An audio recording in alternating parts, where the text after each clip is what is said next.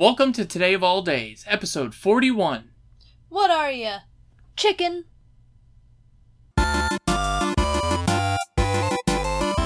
Today is Thursday, July 6th, 2017, and today is a wondrous day, for today is International Kissing Day!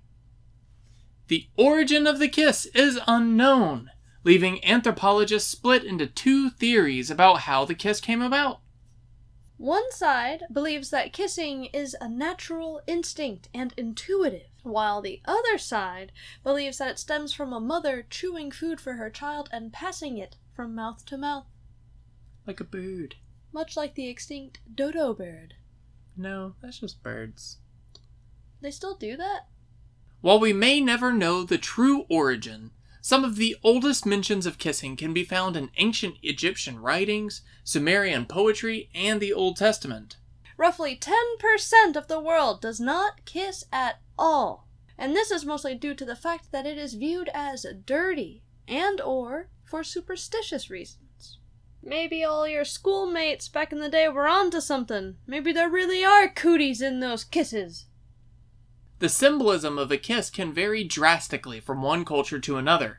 A kiss can be friendly, romantic, respectful, affectionate, and religious. It's not often that one gesture can be so widely used and in totally different ways. So the next time a friend does something nice for you, why not give them a little peck on the cheek to really show that you care? And that brings us to... Today in History. Lyman Blake grew up in Massachusetts and started a shoe business at a young age. In 1856, he started developing techniques for speeding up the shoemaking process, and on July 6th of 1858, he received a patent for his invention. Lyman developed a sewing machine that could attach the sole of a shoe to the top of the shoe in far less time to the competitors. And a year later, he sold the patent for $8,000 and a $62,000 share from Gordon Mackay. And the shoemaking business must have been some tough business, because Lyman actually passed away at the age of 48, working for Gordon Mackay on maintaining the machines that he invented himself. And now we're gonna pop along to National Fried Chicken Day! Here in the South, fried chicken is a staple, with family recipes that go back generations and generations and generations and generations and generations. Despite that, it is not commonly known that fried chicken actually goes back far before the American settlers, all the way back to the Middle Ages in Scotland, where chicken was fried in lard instead of being boiled or baked like the Englishmen would do. Now, when Scottish immigrants brought their traditions to the southern United States, the original recipes became altered by the house servants or slaves of the time, who would use spices that suited the predominantly African palate instead of what these Scottish Americans were used to. And boy, did they do a good job! Man, they can cook some good fried chicken. They've come up with some of the best recipes, and I've gotta say, black women can make some beautiful fried chicken.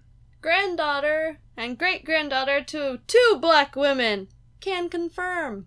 Interestingly, fried chicken is actually a part of a wide variety of cuisine, from African Americans to white Americans to a whole range of Asian cultures and English, Scottish, and even Australian. Actually, I have found out that the #1 holiday food in Japan is fried chicken.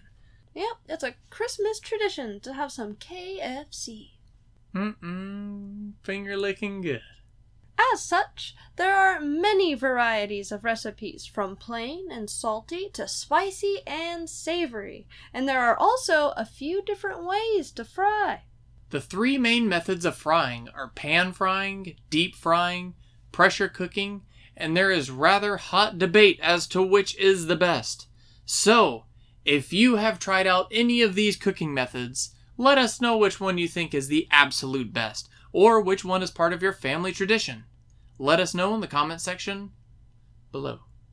So, if someone in your family is known as the Master Frysmith, see if you can talk him into cooking up some fried chicken, and don't forget to kiss the chef on this day. Today of all days. Today of all days. And we will see y'all tomorrow. Bye.